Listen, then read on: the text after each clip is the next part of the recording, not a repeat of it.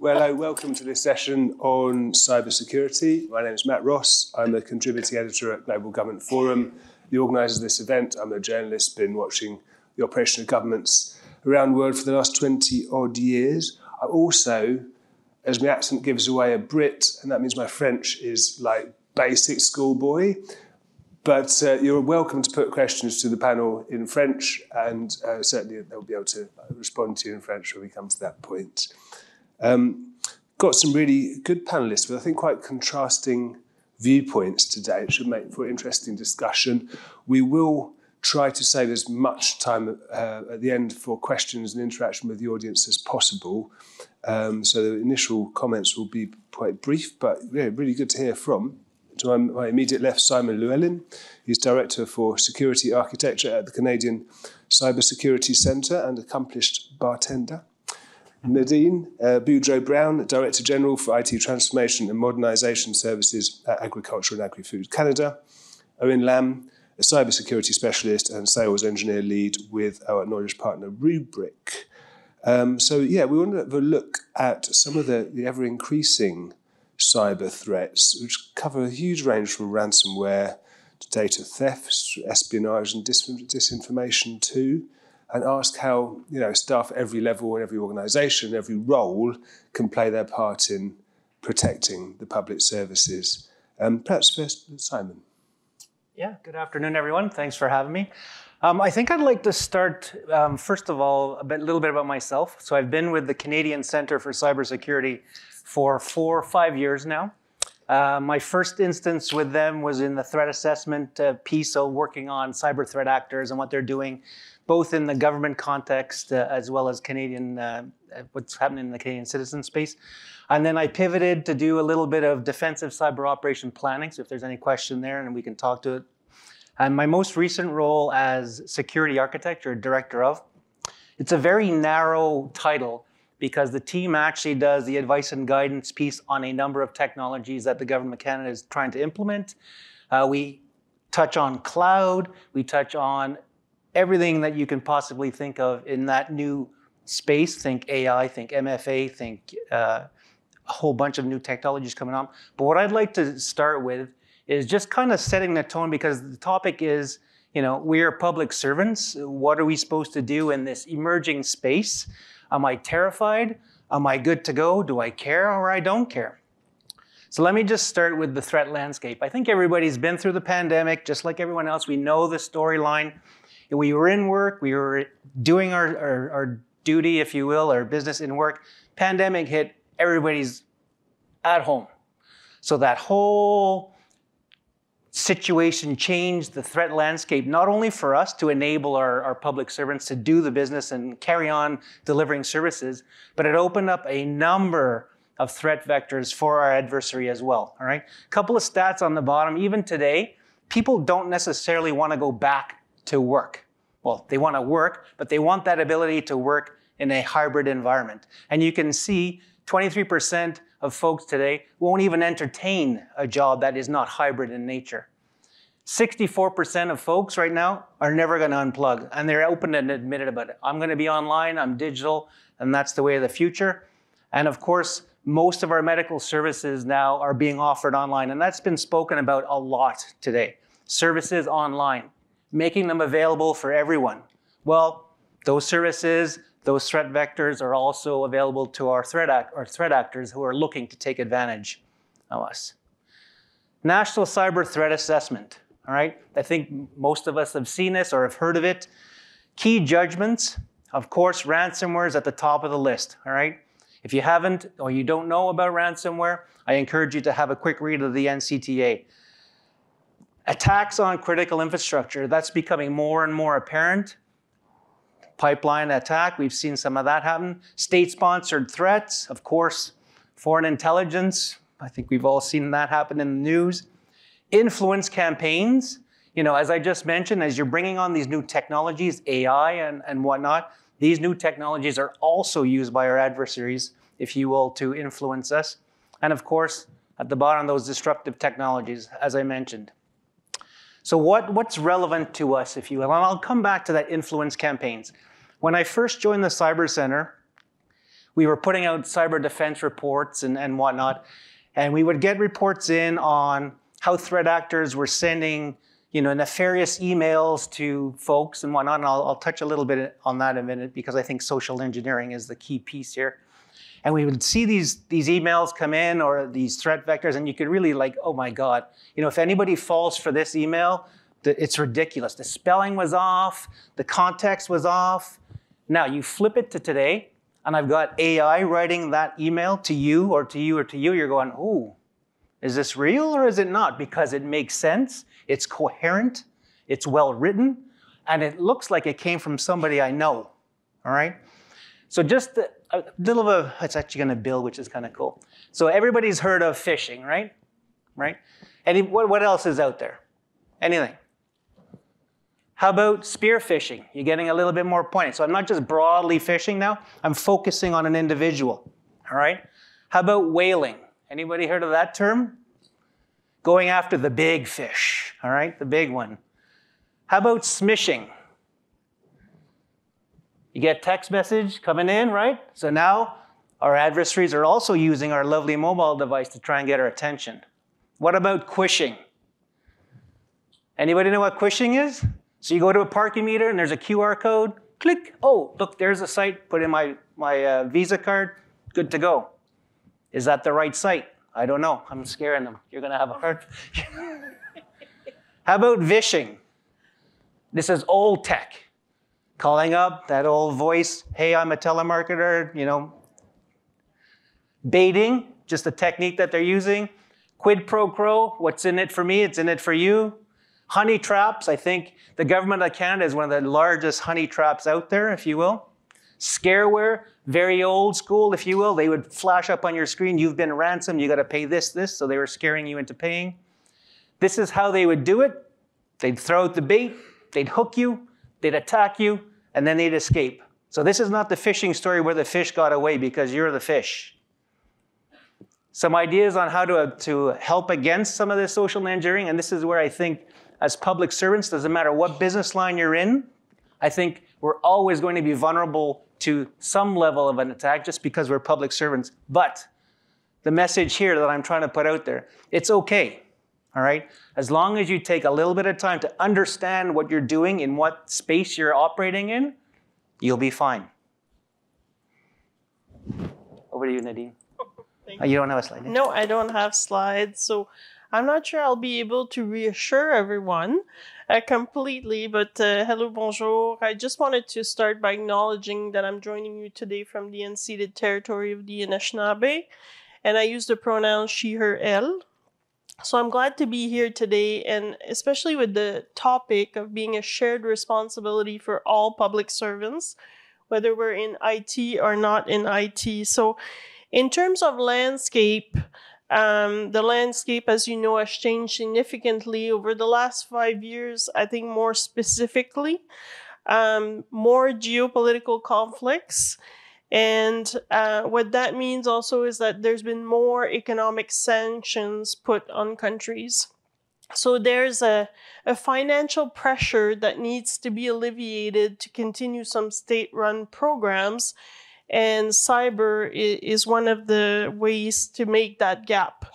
We're competing against nations that are recruiting people at 11 years old based on certain aptitudes, so our skill set has to be that much better, and we have to keep up to date. As Simon said, I think before, a lot of the focus was on our infrastructure. It still is, but now there's disruption of service. And as I was mentioning, a lot of financially motivated cyber attacks. So anywhere where there's someone that has, 2 cents to rub together, there's a threat right there.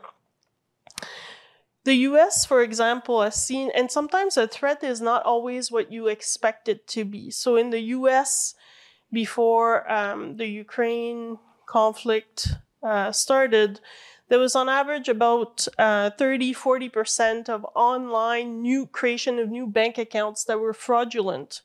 And the bank system was okay with that because it cost more to kind of tackle the issue. just before, as the Ukraine situation worsened, that level came up to 95% of online requests for bank accounts were fraudulent. So a lot of banks across the world and American banks kind of closed down the ability for people to apply for an account online. And that coincided with a lot of Ukrainians trying to push their assets out of the country. So sometimes you don't know the actual purpose of the threat or the tactics. According to, I work in agriculture, and agriculture is higher on the radar as a threat as it's ever been because of food insecurity, the role that Canada plays in the world in terms of providing food. And it's very easy with data that's tainted to make our food not, to impact import, export of food, for instance. What we've seen also during the pandemic is that Canadians and public servants is that we've relaxed a lot of measures to allow business to continue. And that created a false sense of security. So Gartner 2022 Drivers of Secure Behavior Survey found that 69% of employees bypassed security guidance in the last year. So that's quite significant, even with all this threat in the landscape. What's even more challenging, I would say, in the world of cyber is we have a lot of opposing interests that need to coexist and balance. So the first one, for instance, we need to be as secure as possible, lock everything up, while supporting innovation, transformation, streamlining, being lean. And often some of our security process are seen as an added bureaucratic kind of process. The second one I would say is nudging behavior and increasing accountability. We're trying to do that. But often we can't share protected secret information on the threat. So we're not really able to communicate the threat. So how do you make that case convincing that there's an actual threat? The emergence, I think you spoke a bit about on new tech, cloud, AI, it increases risk for sure. But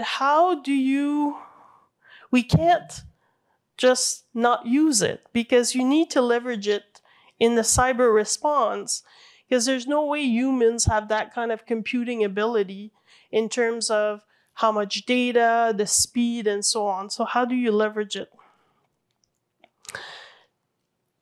Behaviors that we're seeing, like from a departmental perspective, is that even though we're doing anti-phishing campaigns, training, communications, we still see software, hardware installed without approval, opening emails from unknown sources, sending unencrypted emails with sensitive information, transferring information between work and personal, not using GCSI. I don't know if anybody else here has the challenge to try to push people back because you have to go in person for that.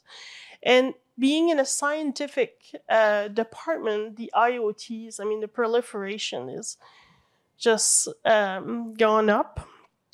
So why is that? Well, it takes too long, there's no consequences. And again, it speaks to that false sense of security, I think, that we talked about before. So I'll leave it there for now. Pass it on to Owen. Okay, thank you. I'm gonna grab you guys hear me? There we are. All right, thank you very much. Let me move this forward a little bit. Actually, I'll go back just one. So just a little bit of history for me, just to kind of give some context. I know I'm speaking here on behalf of a vendor, so you're going to take everything I say with a grain of salt. So I'm trying to give as agnostic an opinion as I can on what we see out there. So my experience in the cybersecurity, data security space prior to being at Rubrik was at another data security company for about 6 years. It was more in the preventive, early detection type phase. And you'll see as I get into the discussion today, I think the industry as a whole is starting to move a little bit further downstream to we need to make sure we can actually recover. So there's detective controls that need to be there, but also at the time of an event needing to have some recovery capability. So that's what I'm going to get into a little bit today, is some of the industry trends that we see out there. So if you're not familiar with Rubrik, Rubrik is a data protection company born in the modern era. So think backup, but it's not backup in the traditional sense. And I think that's a key thing to take away from today is there's a bit of a misconception in the industry that, if there's an attack and they manage to get through all of our defenses, we can just rely on what we have from a backup perspective today to get back online. And that may or may not be true, depending on some of the controls that need to be in place, which I'll touch on.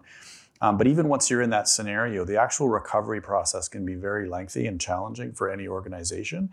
And a lot of the time is spent sort of assessing how far and wide did an attacker get within an environment? What sensitive data did they potentially get access to and exfiltrate? What reporting do we maybe need to do from that perspective? And really, this is across any industry. And I know from our conversations with many of the departments, some organizations or departments are moving more towards a cloud-first strategy. So these types of concepts, with the traditional sort of moat and castle approach as we move up into the cloud becomes even more challenging. And so needing to have a recovery plan is particularly important. So what do I mean by that? So today, most of the industry has said, okay, if you are going to be attacked, you have to make sure you have a copy of your data that you can recover from. So let's have an immutable copy. And that could be any number of different ways. It could be if you're dealing with large unstructured data, it's just snapping your NAS and sending it to another copy, putting it to another site, turning on some sort of worm lock, or taking a copy and putting it up in the cloud.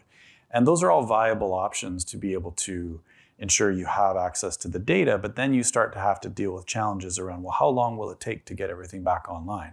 Most of the people I've spoken to today, at minimum, it's the brand reputation of the department. If it was hit and they were down long enough that people noticed, and now it becomes publicly known that this particular department was impacted by a potential ransomware or cyber event. So that's a big part of the conversation. And what we're seeing in the industry, and this is coming from, we actually have a Rubrik Zero Lab, which is a publishing organization that's an offshoot of our company that also takes feeds from other organizations, such as Palo Alto, such as Mandiant and Excel and some others. And so Mandiant has recently updated their mean dwell time as being 5 days here in North America. So attackers are getting in, they're doing their best to get to the data as quickly as they can. And one thing you may not be familiar with is they're actually targeting those backups. So they're identifying weaknesses in the data protection itself so that they're more likely to get paid when they actually exfiltrate that data. And what they're also doing is they're doing double extortion events where they'll attempt to get access to as much sensitive information as they can, because if they can get that out of your environment using some sort of encrypted backdoor, now they have the ability to, even if you don't pay that first ransom to get your decryption key and get all your systems back online, they'll come and extort you and say, well, if you don't pay us, we're going to release this and make it publicly known that we stole this from your department or your organization. So that's becoming a big concern. And generally speaking, the attacks themselves are evolving. So what used to be, well, if we put in, the latest and greatest EDR, we're going to catch it at the guest level as soon as somebody starts to try and encrypt the data. It's actually happening now where they're elevating that towards the hypervisor. They're getting access to the hypervisor layer, and they're encrypting the actual VMs themselves. And that's not going to trigger the same types of alerts that you would typically get. So the problem is becoming more pervasive and more challenging to address. So generally speaking, at this point, organizations are having to ask a question if they get hit by an event is, where and when do I recover from? I don't have visibility into how this attacker got in my environment. And there was a comment made by Nadine around there's often a bit of a competition. The same kind of scenario happens internally with organizations from their operations team and their security team, because security wants to make sure that we've expunged the attackers from our environment before we deem it to be safe, while the operations team is looking to get everything back online quickly. And generally speaking, the challenge then becomes, is the data there in the first place? So I touched a little bit upon that. And it's one of those things that, the vendors that have been in this space have been in it for years. And I'm not saying that they're willfully ignorant in how they do it, but there's a concept of let's bolt on some more security. Let's bolt on some more security. And what ends up happening is that the complexity and the challenge gets pushed down to the organizations that are deploying on ensuring that an attacker, if they managed to get in, if they had access to a privileged account, they couldn't delete the backups. If they had access to the storage layer, they could just delete the storage layer. Another technique we're seeing in the wild now, because we actually have a ransomware response team that works alongside our customers if they have an event, is the attackers will attempt to change the time jump the clock 10 years into the future, and now all of the data protection platforms, which are designed to expire data after they've met the retention requirement, will go and delete it. So all of these controls need to be in place to make sure if you have somebody who gets inside your environment, they're not going to be able to delete the backups. But then the next question becomes, if they manage to get past all of the EDR components and compromise the data, how do we know which machines were included in this particular attack? It's very critical to get that information, because as you go through that recovery process, if you don't know, you might just assume it was 3 weeks ago and then load up a backup from that time period, scan it with some external third-party tools, validate if it was encrypted. If it was, okay, I have to throw that version away and go to the next version and go to the next version. And so there's a lot of time spent. What typically is a 21-day recovery cycle, the majority of that is spent just assessing and evaluating how far and wide that particular attack got. Then the next question becomes, what was included in that attack? Did they gain access to any sensitive data? Well, if your environment's been encrypted, how do you know what was sensitive and not? You need to have access to that information in real time, and ideally you're proactively reviewing and removing access to data that is in an inappropriate location. Least privilege, all of the new privacy laws are coming in place to say if it shouldn't be there, then remove it. So addressing some of those risks proactively. But then the last piece is, as you go to do a recovery process, needing to ensure that you're not reintroducing the malware into the environment. We've heard of numerous other customers, well, not customers at the time, that went through an iterative process of trying to recover quickly and then just reintroducing the malware back into the environment. So prior to doing that, having a clear understanding of where and when an attacker got in, and this is where the symbiosis happens between operations and security, is security would traditionally want to take an offline version of it, scan it, identify if it was impacted. If you can include that into your data protection platform, the time to detect when the attacker got in, maybe even being proactively notified prior to the ransomware being detonated, that allows for a much faster recovery. So if you know that the attacker was in the environment for 5 days, but only if these 5 machines were compromised, the remainder remain just victims of the ransomware encryption event, you can then use that as a data point to do that recovery process. And lastly, ensuring that you're testing this on a regular basis. If you have something that's a bunker in the box and it's often a remote site, how often are you going to reattach that to your network and test what the recovery time would take? And without that information, you can't answer a basic question of, are we safe? Can we get back online? Will it be within less than 24 hours ideally, so that this is not making the public news? So I do have some more unabashedly vendor-specific content that I'm going to skip given the nature of the conversation we've had today, but I will jump ahead. Skip all this, past all these items, and just reference the fact that if you come by our booth upstairs, I'm not sure how many people have been wandering up the halls, you can scan to win a chance for this Marshall amp, and we will have a long conversation with you. So please come by. Thank you very much. Thank you. Does it come with a guitar? No, it does not come with a guitar or lessons, no. Do we have any immediate questions from the floor? I think there's a roving mic. Looking for a hand. I'll take the opportunity. We've got one over here. Yes, sir. You just tell us who you are as well. Okay, my name is Jean-François. I'm from Health Canada. I was wondering about your thoughts on the convergence of private life and work life in the context of cyber. There's some thoughts about use of So non-work tools. that speaks directly to one of my slides about how the landscape is changing. As we introduce SOHO, so small office, home office, we're using managed service provider routers, so not a government-sanctioned router. However, we're bringing government-sanctioned equipment to that interface or to that ecosystem. That convergence is real. Are we in a position where we can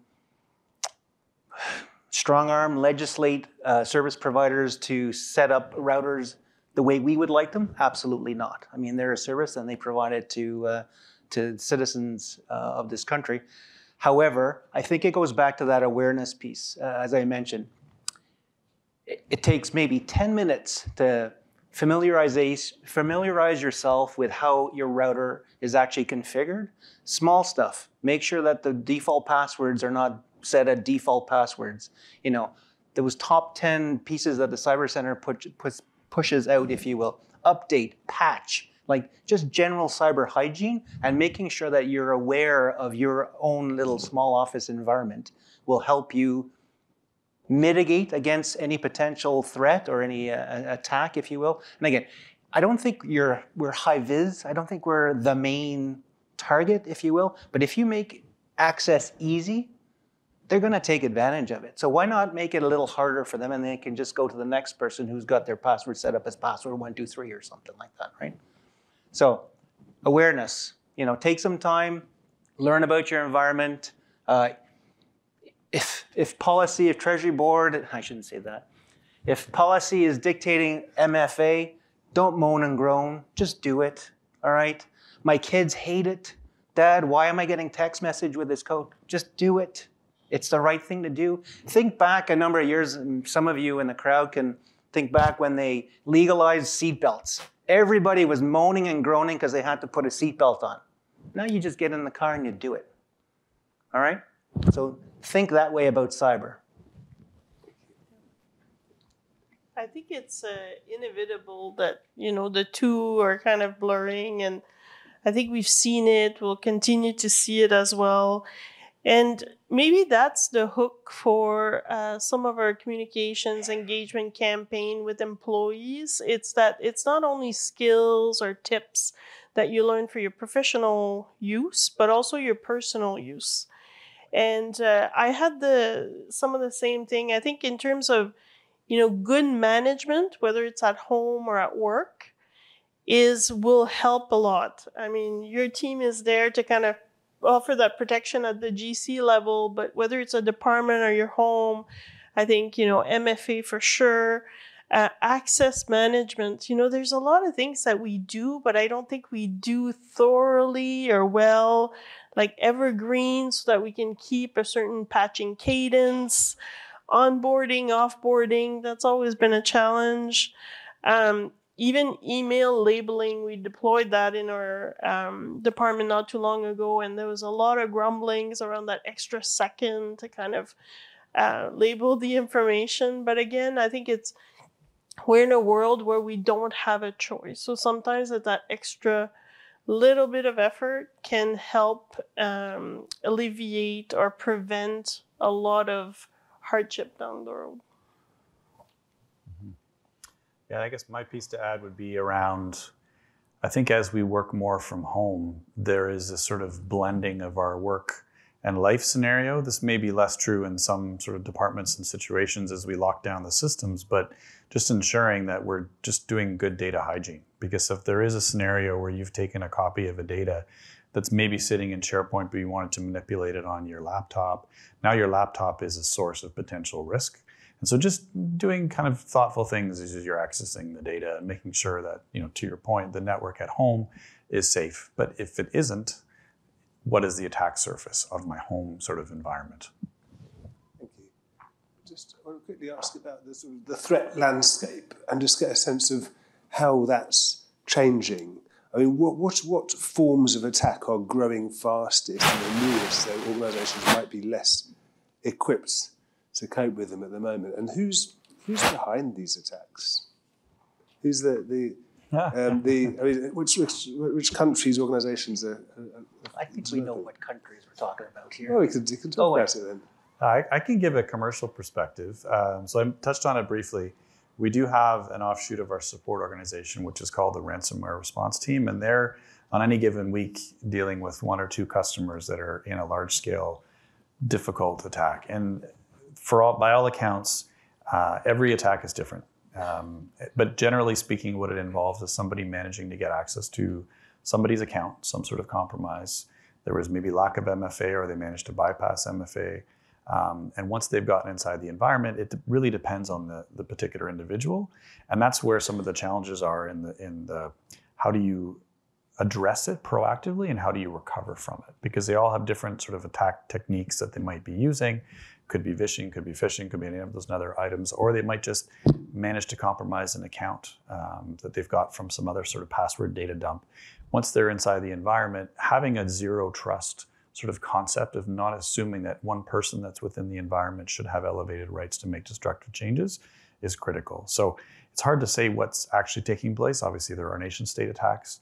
There are some very basic ones. The Uber attack that took place not that long ago was a couple of young kids, and they just basically made use of an MFA vulnerability in the human mind, and that somebody got tired of having to click no, no, no, and they finally clicked yes. It's those kinds of things that are happening. And so it's all about vigilance and being aware of what might potentially be happening around you. I think one of the common threat vectors that we're seeing quite a bit of past was a zero-day exploitation, right? So this is brand spanking new. Nobody knows about it. Threat actors use that to compromise the system.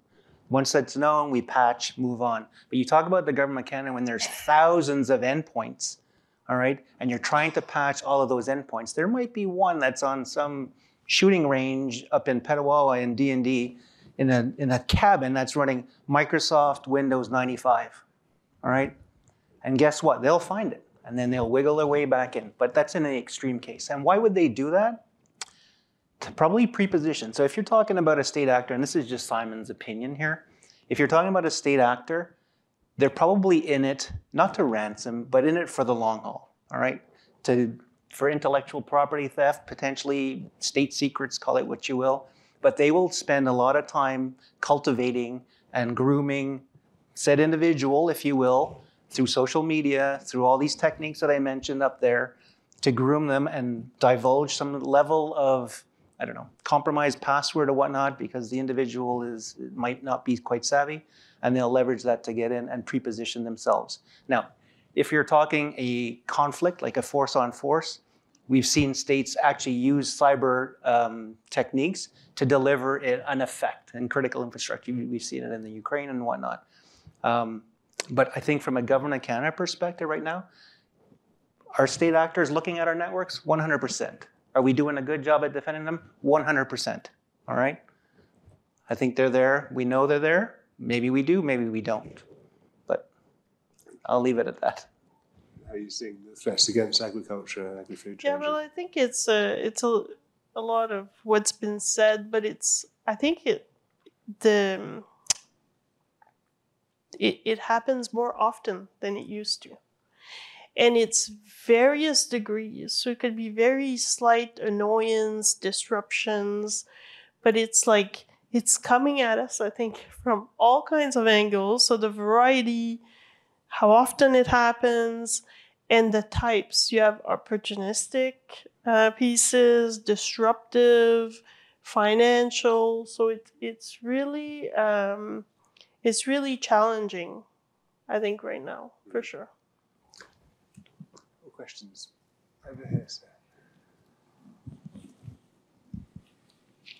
Yeah, I was mentioned various times. My name is Lloyd Brady from Shared Services Canada.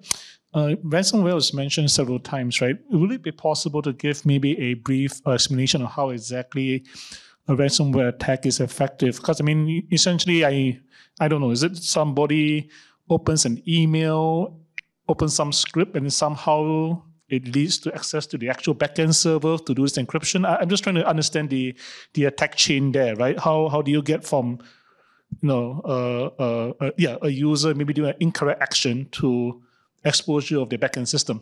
Thank you so much. Good question. You're putting me on the spot here. Oh, and you might have to back me up on this one. So there's a whole ecosystem out there that cyber criminals use. They don't necessarily own the whole attack chain themselves. They might have a broker that sells access to a specific compromised device. Once they've sold that access, the threat actor will get onto that access. They will either ransom or they will contract somebody in, like it's called ransomware as a service. They will actually get somebody to compromise the box, set the monetary amount. If it's paid, they will go to a financial broker. So that whole ecosystem is not just one individual coming into your computer, taking what they want, getting payment, and getting out.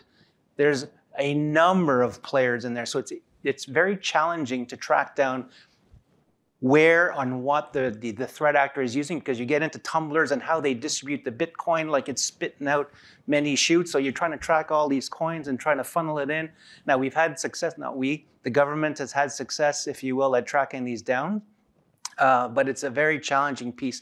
And typically it goes back to somebody's account got compromised, where they've gone to what they thought was a great site that looked just like the site that they wanted, inputted their credentials, and guess what? Their password that they use to get into that site is also their password for their, their low side GC account, their high side account, because it's crazy.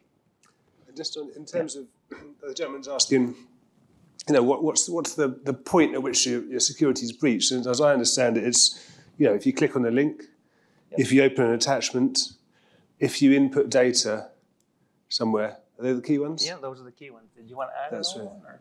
Yeah, and I think some of the examples of the more specific items that might take place is once one of those accounts has been compromised, it might potentially be used to laterally move around and maybe even just look at what that particular account has access to, whether it's on an internal file share or it's on SharePoint or something like that.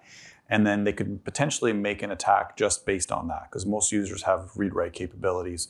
If they can change the contents of the file, then they can actually apply that encryption, which will use a key to encrypt that file. And so the only way to get it back is to obviously use that encryption key. That's typically speaking more of the sort of ransomware as a service type example that was provided, because it's a little bit more opportunistic and smash and grab. What you'll find with a lot of the more sophisticated attacks and professional ransomware gangs and the more nation state would be the identifying more sort of weak targets within the environment, spending that time exfiltrating it, and then making it unavailable. And that would typically be, deleting the backups, deleting the actual content, going through an encryption event on the content.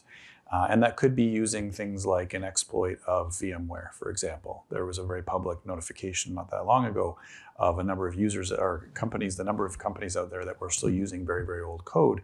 Well, if you're not keeping your systems up to date, as it was mentioned, and patching them regularly, then those exploits become easily utilized. And the gangs will actually make it be so it's very repeatable. It's not just very specific to one customer. If they can have that one flaw, that one compromise, they'll then use that on a number. So if they've managed to get in and just encrypt all of your virtual environment, well, obviously now you're stuck. You might have your Active Directory running on there. You might have some of your security tools running on there. You might even have your defense components on there in some way. So now you're really, really challenged with getting it back online. I hope that answered the question. So just to add on that. So Cyber Center is kind of using what we're calling cyber operation kill chain. So you've heard of the MITRE ATT&CK, very long, lengthy, super busy, but great information. There's really mainly 4 or 5 stages. There's the reconnaissance stage where they're cultivating, they're grooming, they're looking for information, social media, what's going on in the news. The staging, so they've just bought access, if you will. The actual actions on when they've done the ransom or they've exfilled data, and then out they go. All right? Sorry. Another question over here. It's Charlie Floriano from the Ontario Energy Board. I'm on the IT side of things, and my question is kind of to your topic, task for every public servant. My experience finds that a lot of times non-IT folks see that task being IT's responsibility, not necessarily the broader organization. So, wondering how do we change that? How do we, make it every public servant's responsibility? Any thoughts around that?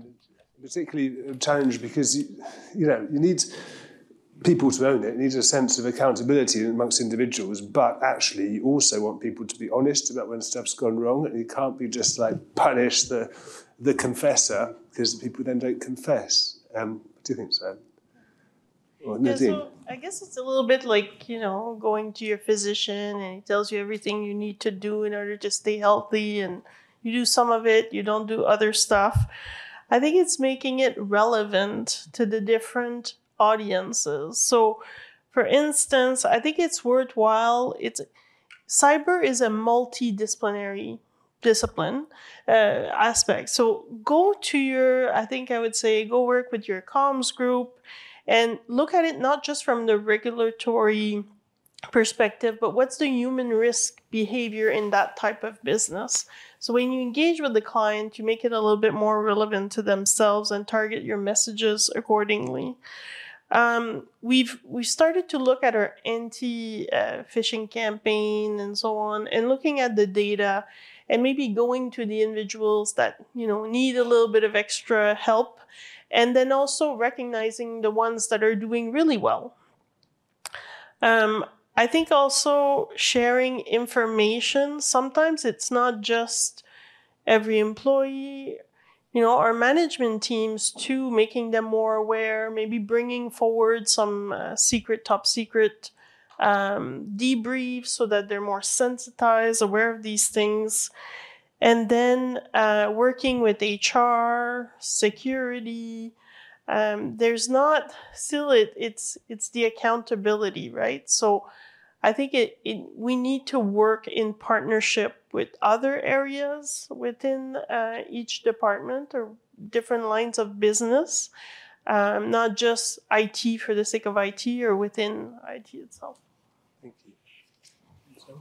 Yeah, that's a great question, because you've got your IT specialists that want to deliver a service. They want the user experience to be good, no complaints. And then you've got the cybersecurity specialist that's imposing a whole pile of stuff saying, no, you got to do this, making the user experience not so good and problematic and cumbersome. So we say it in the IT, OT, so operational technology, there's a convergence here. I think there's something similar happening here. You're going to see IT and cybersecurity converge if they haven't already. And you're going to have, like I mentioned before, where cybersecurity is just common practice. It's going to become the reoccurring theme, if you will. So there's that convergence happening. It's a challenge now because you've probably still, I know I have it in my shop, I've got the on-prem folks and I've got the cloud folks, and it's like fire and ice between them, Woof. So you've probably got the IT folks, you got the cybersecurity folks, but at some point we need to build bridges and make sure that we can just make it better for all of us. I mean, where have you seen organisations actually succeed in getting their employees, whether public, private, or voluntary sector, to really own this, and how do they go about doing it?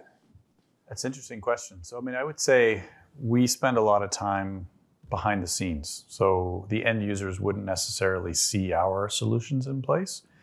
But I think it does bring up the point of needing to have less friction for the end users in their sort of day-to-day operations, as well as less friction between security and operations teams. And the more that can be converged and addressed on the back end, obviously the easier it'll be from an end user perspective.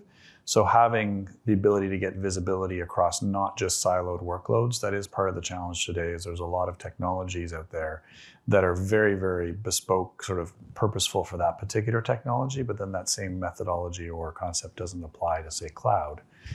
And so adopting technologies sort of on the services and security side that are designed to communicate together.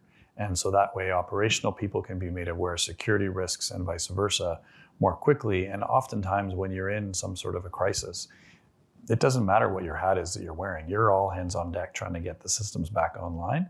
So the more you can collaborate up front, the easier it'll be in those types of sort of real world damaging situations.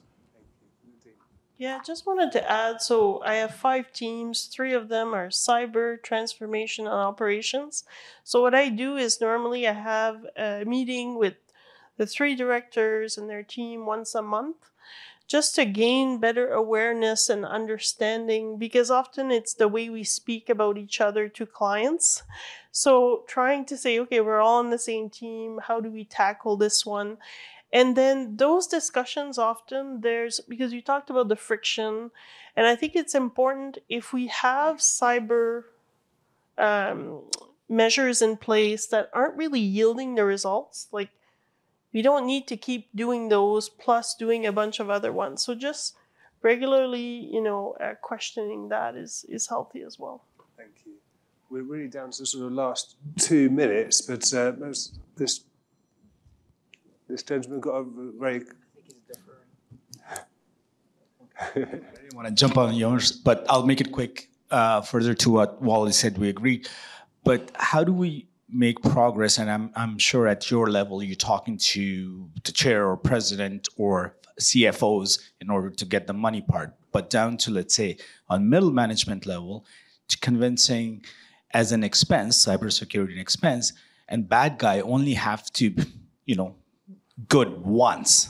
We have to be there 100% of the time. And then we're not fighting, but, trying to convince the IT, the dev guy who's making money for the company because we're an expense, and at the same time, a regular average employee who at times will send an email to work email under the thing, hey, aren't we safe here? So I can open and click here and you guys got my back. And it's just my cat pictures in there. So. Is